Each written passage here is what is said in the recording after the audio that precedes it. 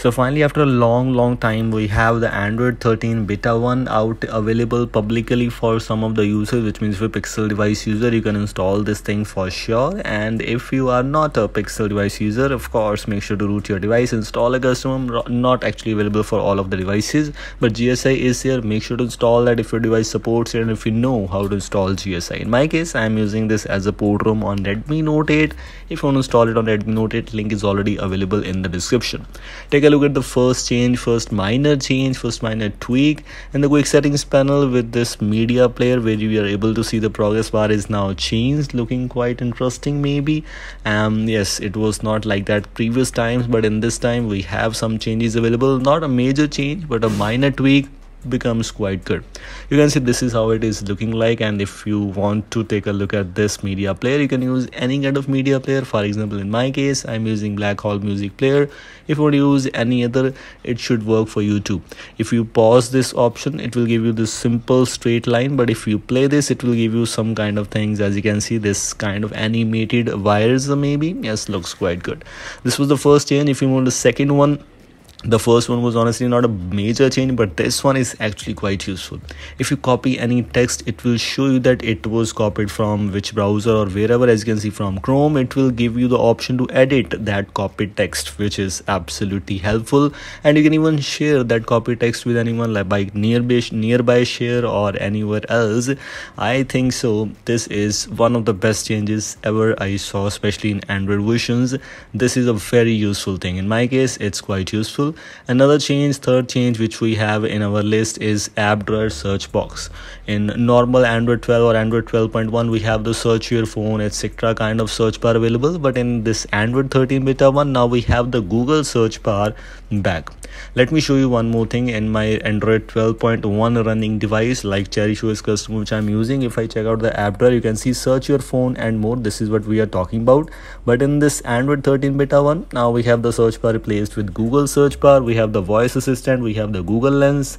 Yes, that looks quite good. This is something really interesting which is included in this one.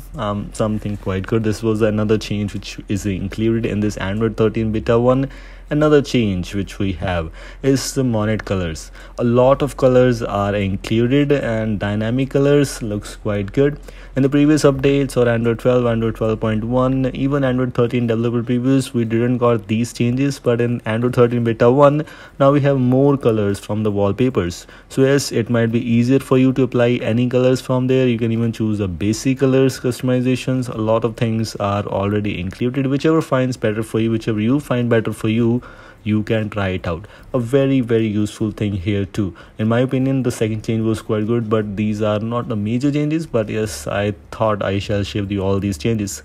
One more thing, if you're able to notice, that security tile is now unavailable. In the previous updates or Android 13 developer previews, that tile was working fine, but in this one we don't have that security tile available. Security and privacy tile is now showing as unavailable.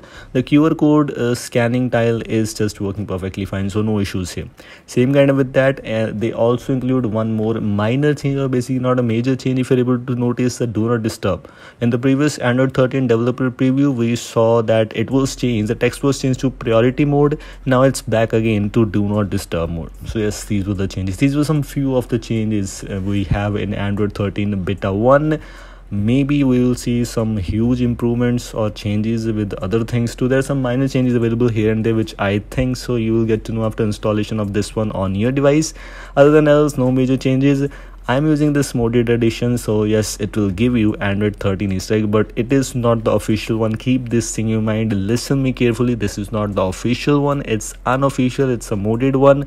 So yes, it's not actually original one from Google. They will provide you with Android 13 beta 3 if I'm not wrong, beta 3 or beta 4, but let's see. Almost other things are just kind of same. The few changes, for example, the changes which you were having in Android 12.1 etc already present here. For example, the clear all as a button in recent. Same kind of things we have, the quick wallpaper picker, and a lot more. These were things I just want to let you know. If you want to install this thing on your device, you can, if it is available, like GSI etc. This is all. Thanks for watching. I hope you like this video. I'll see you next video. Until then, goodbye.